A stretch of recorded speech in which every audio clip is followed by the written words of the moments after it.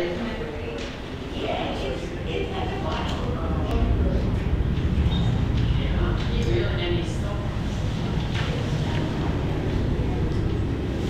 morning, everyone. Welcome to worship.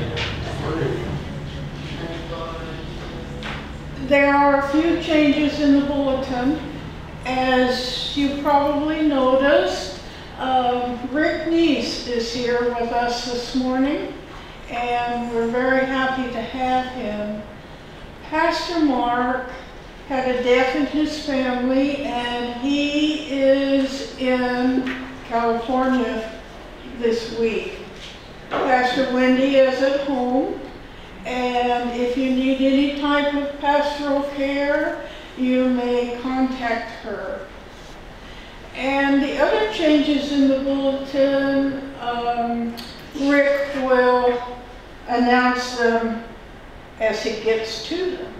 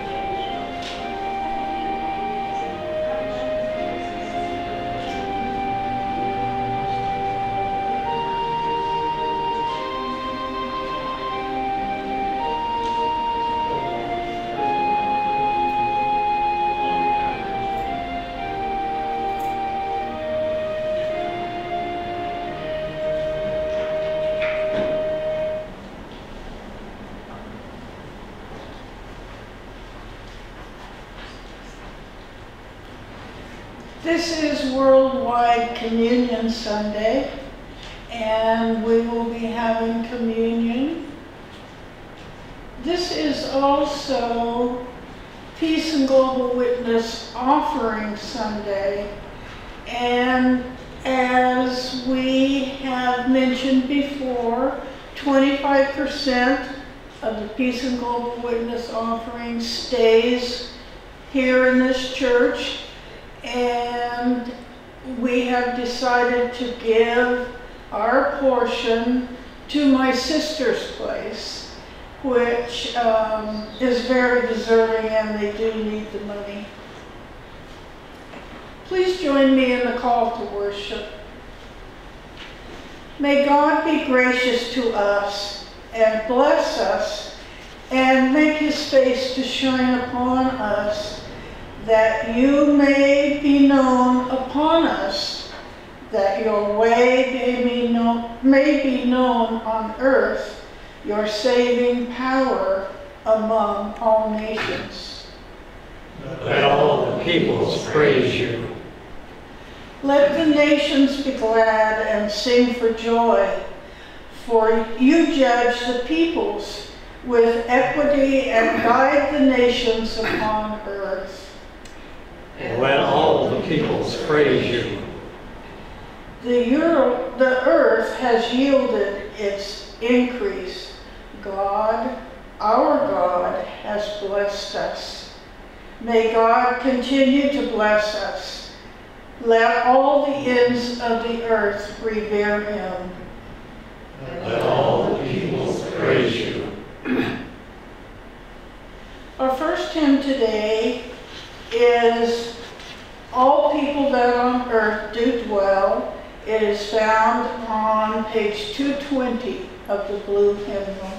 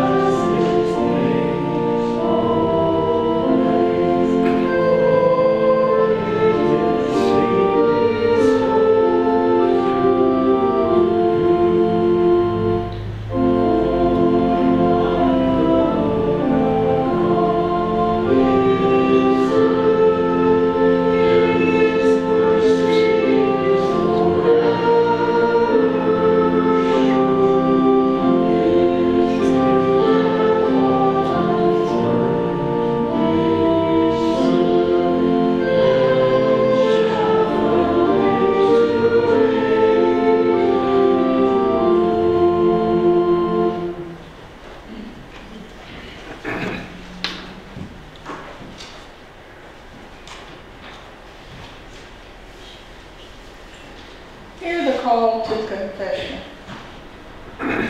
Remember these things, Jacob, for you, Israel, are my servant.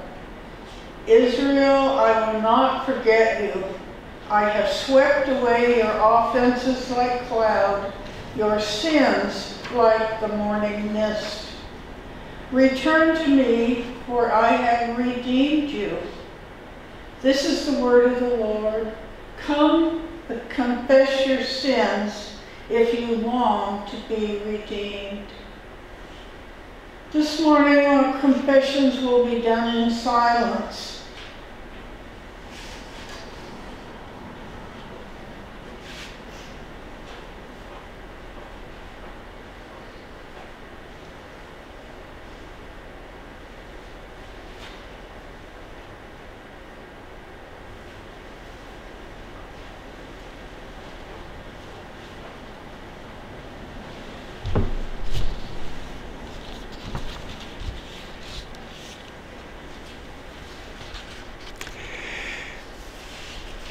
Hear the good news, my friends, of the assurance of pardon.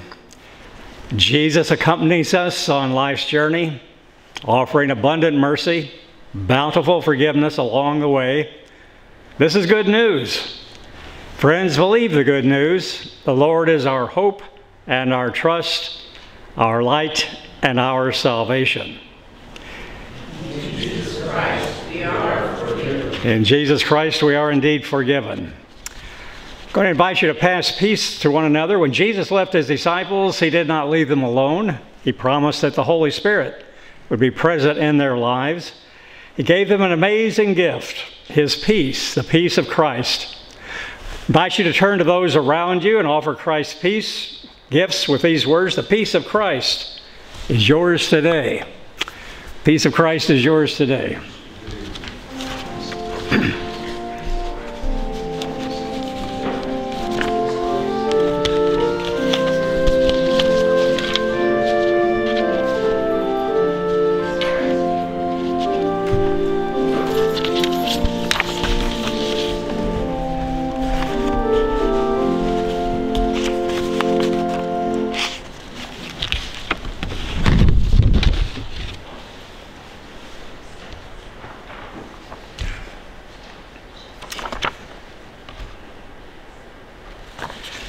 Let me say something before we come to the prayer for illumination. A little poem by a Native American poet, Nancy Wood, in a little book called Many Winters, as we get ready to enter the winter season here on the coast.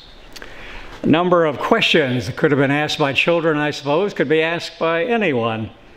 It goes like this: you shall ask, what good are dead leaves? And I will tell you, they nourish the sore earth. You shall ask, what reason is there for winter? And I will tell you, to bring about new leaves. You shall ask, why are the leaves so green? And I will tell you, because they are rich with life. You shall ask, why must summer end?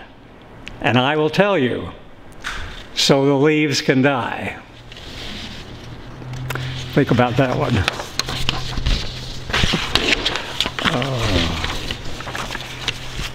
Join me in the prayer for illumination this morning, if you would.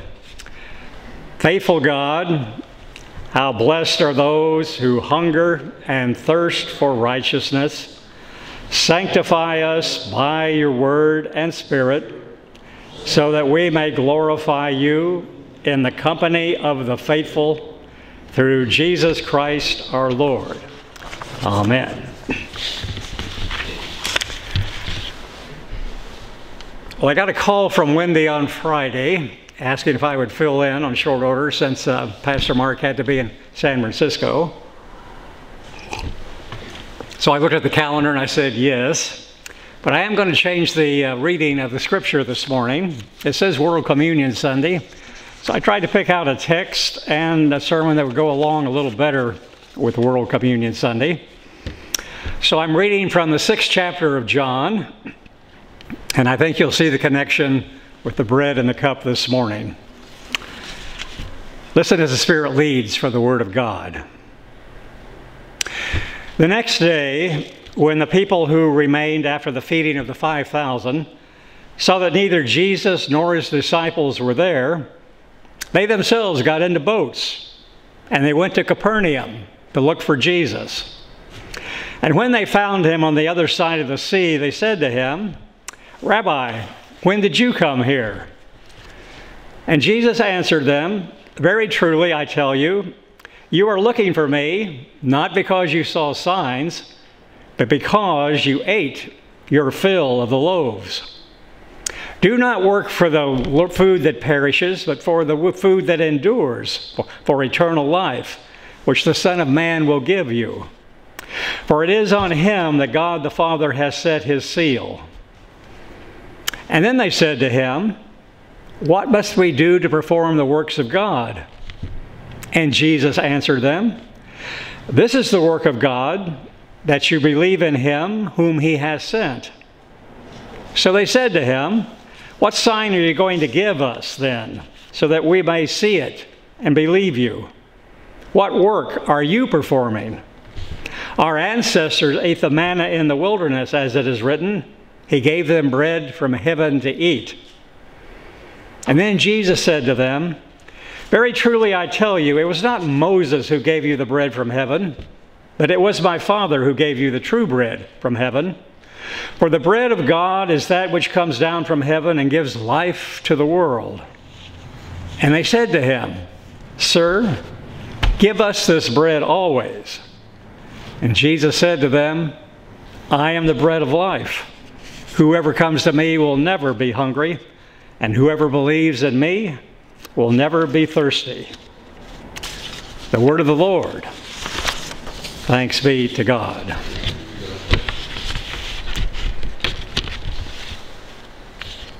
Presbyterian pastor Ted Ward once told a story about a slicked-up church supply salesman came in a three-piece suit to his office, church office. He wanted to try to sell them some Bible games for the youth group. The top-of-the-line game was something called Dollars and Cents, S-E-N-S-E, Dollars and Cents.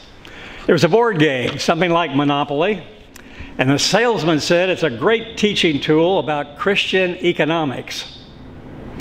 And the way the game worked was, if the players land on a square named middle-level executive, they received a great sum of money. But if they were lucky enough to land on the square labeled company president, they got an even larger sum of money. And regardless of the amount of money they received, however, they gave 10% to the church on the church board square. And here's, I guess, where the alleged lesson of Christian economics came in. They would reap a bonanza if they landed on the shower of blessing square. If you landed on the shower of blessing square, you got all the money that was in the game's jackpot. Well, Pastor Wardlaw, to say the least, was not very impressed by this game. He said to the salesman, "You know, I think that's a rather crass lesson to try and teach a child, that the word blessings is so easily associated with the word jackpot." But the salesman was ready for him. He didn't flinch. He looked the pastor straight in the eye, Professor Wardlaw, and he said, "Yes, Reverend, but isn't that the way the world works?" And yes, I suppose that is the way the world works. We say we're hungry for a blessing, but sometimes what we really are hungry for is the jackpot. Blessings come as a sign of grace. They're gifts. They deepen and enrich our humanity. Jackpots, on the other hand, are sort of a sign of luck. They're windfalls. They give us more of what most people seem to be after. A little bit of fame. Look at the jackpot I won. A little bit of power and some fortune. A child in the public school system here in Lincoln County who has a passionate and caring teacher, that child has received a blessing. A high roller in the casino up the road here a little piece in Lincoln City who comes up big at the roulette table, that's not a blessing. That's a jackpot. And sadly, given the choice, some of us would just as happily trade the passion of learning for a few lucky strikes at the roulette table.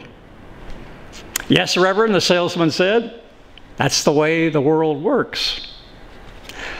The preference for jackpots over blessings is an easy one to spot, of course, when it comes full force and undisguised. The picture of the Wall Street financiers working leveraged buyouts for companies whose employees they neither know nor care about, simply to line their pockets with more cash. Yeah, you can sort of decipher what that's all about. They may say being in the right place at the right time to find an opportunity was a real blessing. But it's not a blessing. It's a jackpot, pure and simple. Despite the fact that no one has ever confessed on his or her deathbed, you know, I wish I had worked harder on weekends. I wish I'd spent more time in my office. I wish I'd spent less time with my children and grandchildren. I wish I'd poured more of myself in the pursuit of my career. The fact is that countless of us do or did at some time probably do some of those things. Hustling at warp speed, right past life's blessings, on our way for that elusive jackpot. Yes, Reverend, salesman said, that's the way the world works. And it's fairly easy to spot. However, it's more difficult to tell the difference between the hunger for a blessing and the lust for a jackpot when it takes a religious form. Take, for example, the crowds described in our gospel reading today from John. They've been fed by Jesus. They're among those 5,000 up there on the hillside that Luke talks about. And now they followed him. They've gotten in boats. They've gone over to Capernaum to see where he's gone to. And at first, when we read the story, we're sort of impressed by their spiritual earnestness. They want to be close to Jesus, they say. They're thirsting for his teaching. They long to deepen their encounter with God. In short, the crowd seems to be hungry for a blessing. But when you read a little more closely, actually, no, maybe that's not what they're after all. And Jesus seems to discern their true motives. And he calls it as he sees it. He says, you're not looking for me because of the signs of God's presence. You're looking for me because you got well fed with those 5,000 up on the hillside. In other words, you're not looking for a blessing. You're in for the jackpot. Now, we have to be careful here. This is not a simplistic story that Luke is telling. This is not the crass account of people who got their beliefs filled up and care nothing about the life of faith. This is not about people who came to church for the potluck supper and not the preaching, who showed up in the sanctuary to make business contracts rather than to open the hymnal and sing praises. Not at all. This crowd believes that it is following Jesus for good and true religious reasons. After all, when they'd all been fed on the hillside, they said of Jesus in one voice, "This is indeed the prophet who has come into the world." So why is it that Jesus is challenging their motives as they followed him all the way to Capernaum? I think in the first place, Jesus perceives that the crowd is following him because they believe he can make their lives better. But they want him to make their lives better on their terms. Jesus wants to give them a life. They just want an improved lifestyle. A number of years ago, a new pastor starting out in the ministry managed to save a few dollars out of his first paycheck. And he decided, maybe the wise thing for me to do is go down and invest in the stock market. He wasn't very experienced in such things, so he walked into his local branch of Merrill Lynch office and asked the receptionist about an investment. And she looked at him. She quickly sized up that this minister, she didn't know he was a minister at the time, probably was a small account. So she shuttled him off to the greenest broker in the place. And evidently the novice broker had been trained to make a little sweet talk, a little small talk at the beginning with a new customer. So he asked the walk-in customer, "What do you do for a living?" The fellow said, "I'm a minister. I'm the pastor of a church." And the young stockbroker's face turned a little pale. He was thinking to himself, "Give me a lawyer. Give me a dentist. Give me a life insurance agent. Give me anything but a minister," he seemed to be thinking. "What can I say to a minister?" And finally he thought about it a little bit, and something came to him, and he said, "You know, I read the Bible when the market's down." And he felt good about being able to say that. So there it is. That's the confusion between a blessing and a jackpot. The broker no doubt thought he was doing a righteous thing, reading the Bible when the Dow Jones was tanking, going down. But the assumption was that religion's task, or worse, God's job, is to make his life better as a broker, to hold together him's life together when the market falters, even to turn the bear market into bull markets. And sometimes I think we do the same thing when we assume that God's role is to make life the life that we have designed for ourselves and planned for ourselves, work a little better, run a little smoother. "Oh God," we say, "I have got some great plans. Now will you help me make them work?" That's not a blessing. That's a jackpot. Jesus is not a short order cook preparing food to suit our whims. He offers not the food that perishes, but the food that endures for eternal life. And that food that endures for eternal life, of course, is Jesus himself. He tells the crowd, "I am the bread of life." This is not perishable bread that feeds on a passing whim. This is the nourishment of God that feeds our souls. This is the bread that God gives us as a gift. When the crowd continued to be confused about this, they asked Jesus, "What do we need to perform? What must we do to perform the works of God?" And Jesus said, in effect, "You cannot perform the work of God. The work of God will transform you, but you cannot perform it. God performs the work of God. You just have to believe it and receive it and live it." There was a story not too long ago about a rabbi who died in England. And his obituary told the story about his life. When he was a young boy, he and his family were imprisoned in a Nazi death camp. And in the camp, the prisoners were given just barely enough food to survive. They had a little bit of grain, a little bit of stale bread, a few grams of lard every week. And despite their harsh environment, this boy's family continued to observe the Sabbath. They somehow managed to scrounge up a little piece of candle, a little bit of food each week, and they said the Sabbath prayers and pronounced the Sabbath blessings. One week, however, there was no candle.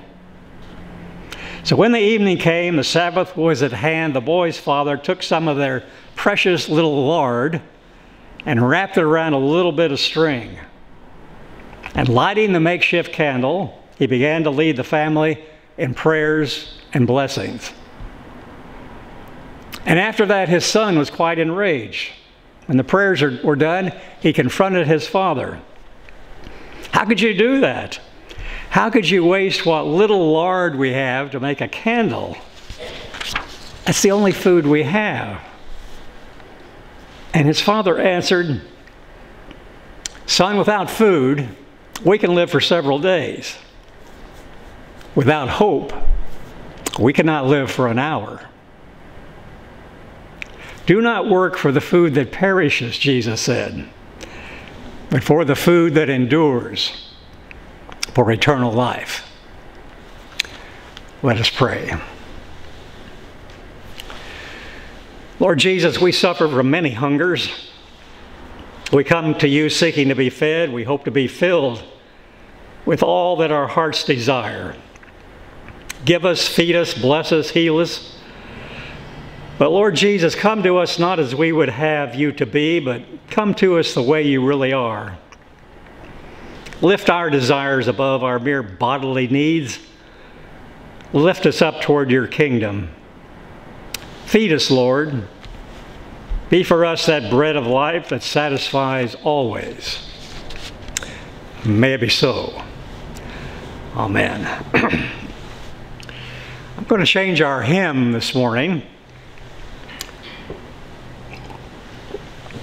It's going to be hymn 506, I believe it is, in the blue hymnal, 507.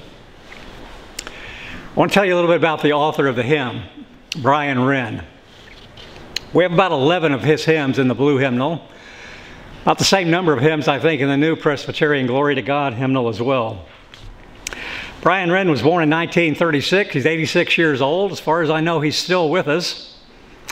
And he was professor of worship at Columbia Theological Seminary in Decatur, Georgia for a number of years. He was born just outside London.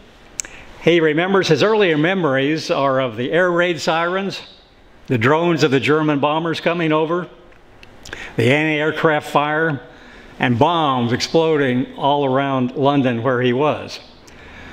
He's a writer, he's a preacher, worship leader. He's an internationally known and published hymn poet. And you'll find his work in denominational hymnals in North America, Britain, Australia. He's an ordained minister in the United Reformed Church. Several years ago, I was doing some summer work down at San Francisco Theological Seminary for 3 months. And we went to chapel every Sunday, every day, every morning. And lo and behold, there was a 48-year-old fellow there who was leading the worship. And it was Brian Wren, the fellow who has written our hymn this morning. He was 48 at the time. He's 86 now, as I mentioned. His partner in marriage is the Reverend Susan Hayfield. She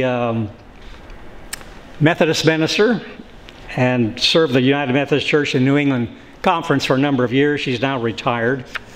And in retirement, both of them are now working together. They're still writing music together. I think they still attend music conferences from time to time. This hymn I like, I Come With Joy.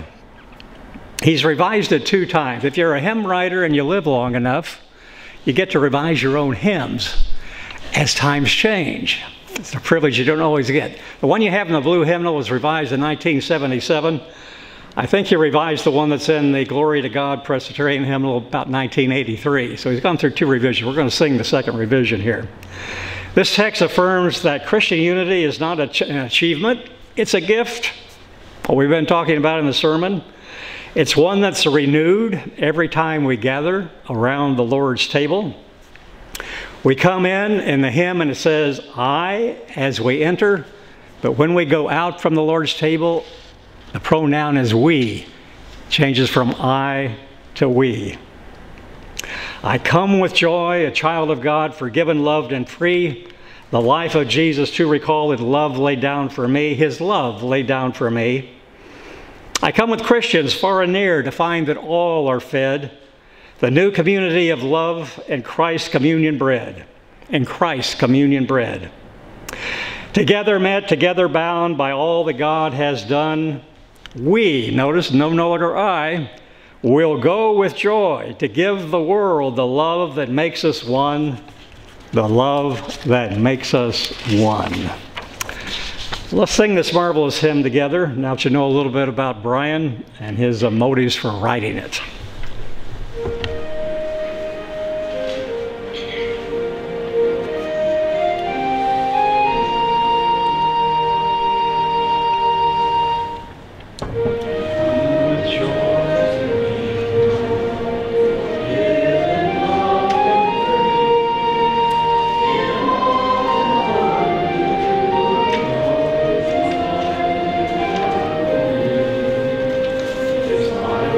Down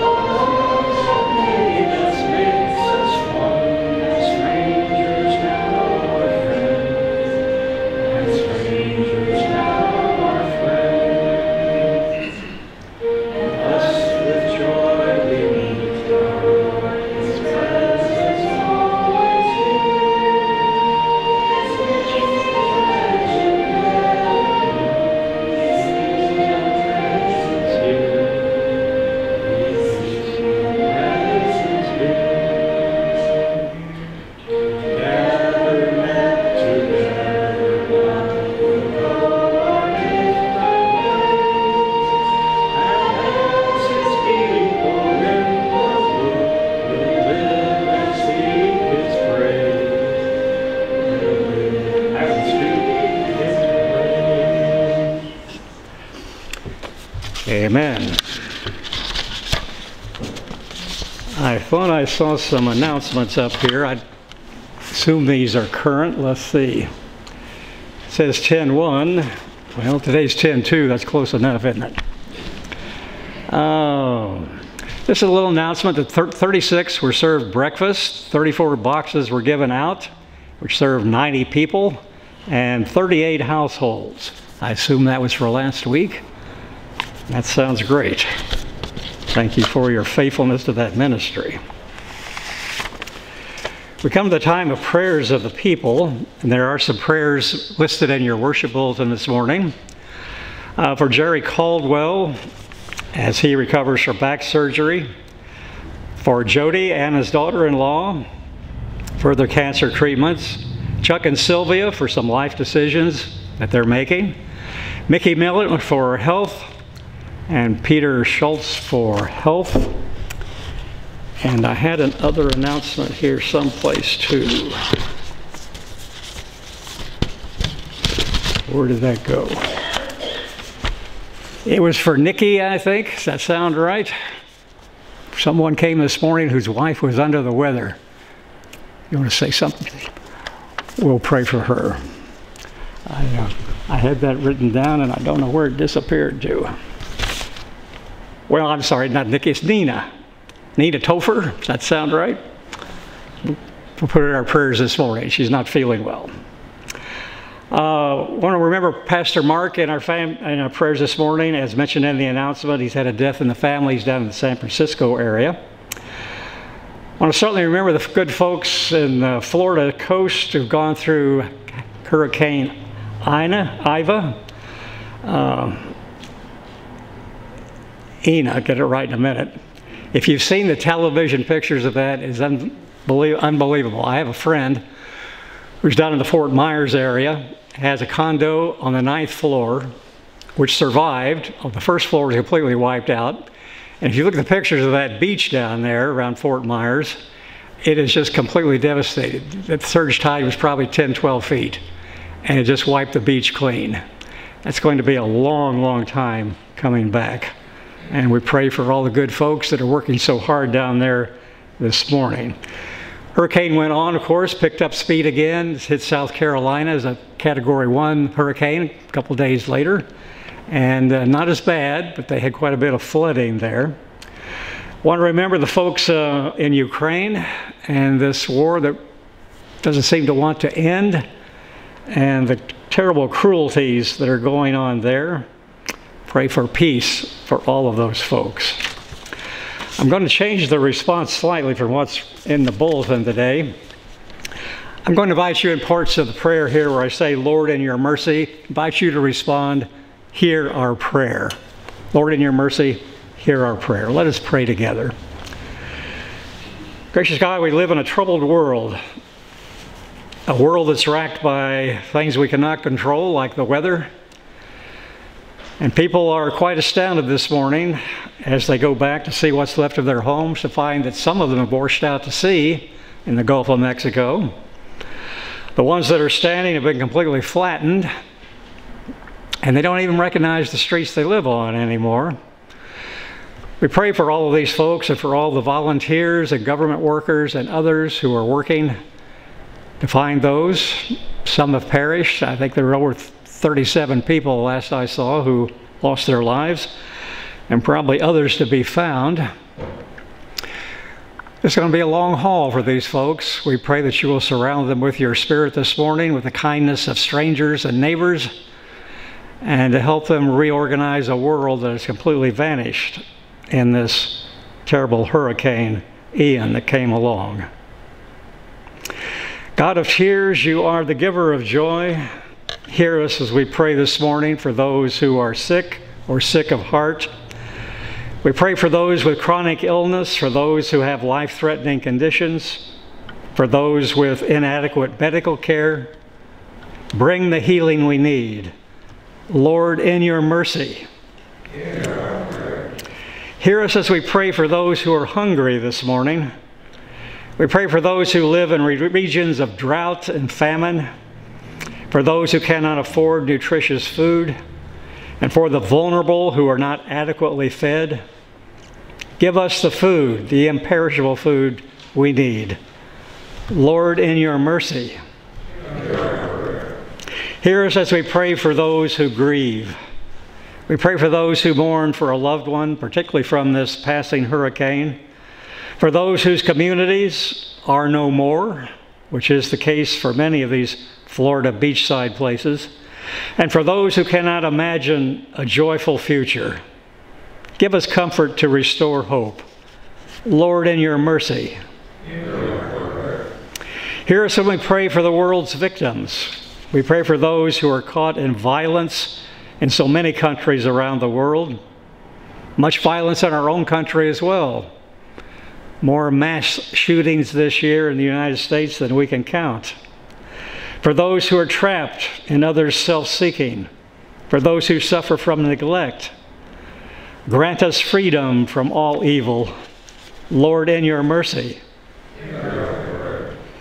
God of the poor and the poor in spirit, we pray for your help against all that oppresses as we look forward to the kingdom that you have promised and are bringing even now through Jesus Christ, in whose name our prayers are offered this morning. We ask this and all of these things in the name of Jesus Christ, who is our hope, invites us to join our voices and spirits in the prayer that he has taught us and generations of faithful disciples before us, saying, Our Father, who art in heaven, hallowed be thy name. Thy kingdom come, thy will be done, on earth as it is in heaven.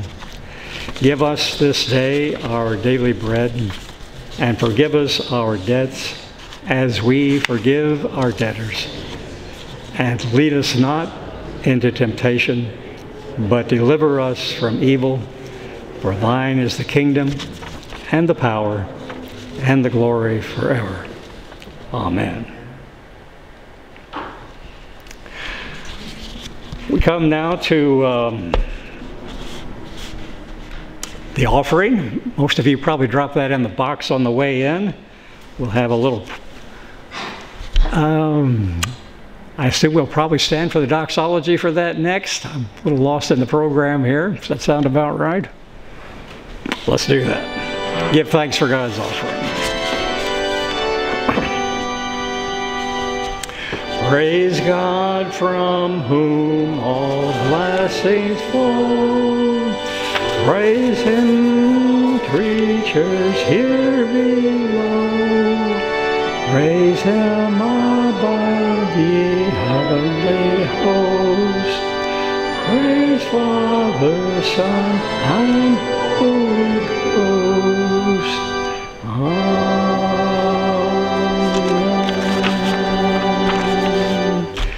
Gracious God, bless these good gifts. Bless the givers too, from generous hearts and good spirits. Bless all who are sharing their good out of their goodness with those who have suffered these tragedies in these last few days in parts of our country and around our world. We give you thanks through Christ our Lord. Amen. You may be seated. We're going to keep, Pastor Mark has prepared a hymn to call us to the Lord's table this morning. It's to the same hymn tune as our opening hymn, All People That on Earth Do Dwell.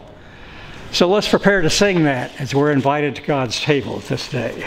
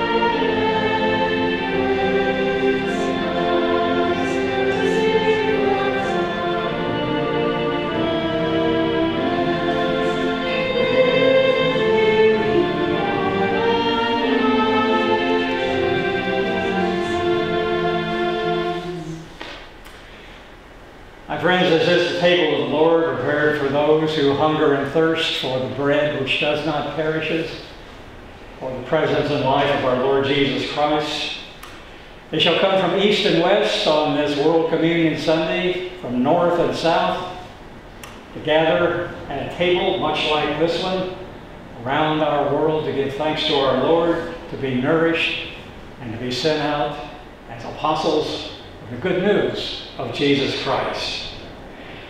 The mystery of this place is indeed Christ is dead, Christ is risen, Christ will come again. You remember on Easter morning there were two disciples walking on that little road to Emmaus, some 30 miles or so from Jerusalem. A stranger came alongside them, and he acted like he did not know what had been going on in Jerusalem. Someone had been crucified there. And he opened the Word to them and told them why these things had to happen. From the Word of the Old Testament, the Biblical Testament, and what had just transpired. And when they got to Emmaus, it was getting dark, they invited him to come in and have dinner with them. And when he sat down at the table with them, he broke bread. And their eyes were open. And they knew it was their risen Lord. On that last night, as Jesus sat in that upper room with his disciples, he took bread. And having given thanks, he broke it, saying, "This is my body, broken for you. Take, eat, do this in remembrance of me." And in the same manner, after supper, Jesus took the cup, saying, "This cup is the new covenant in my blood, poured out for you for forgiveness of sins. As often as you eat this bread and drink this cup, you remember me until I come again." I think you have a little packet there that you can open up on the one side for the bread. I invite you to do that and partake of it. And then flip it over and take the little seal off on the other side to reveal the juice. And I invite you to take of it. The body of Christ broken for you, the blood of Christ poured out for you.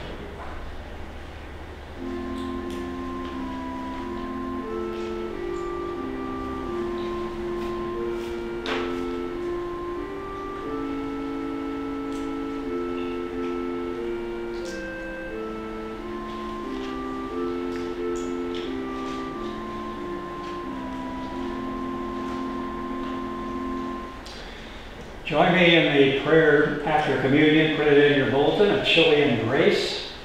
Let us pray together. For this bread, for these gifts, we praise you, God. Amen. Now we get to sing again this Come Sup with God, this little hymn that Pastor Mark has put in the bulletin. Same hymn tune. Let's sing it again together.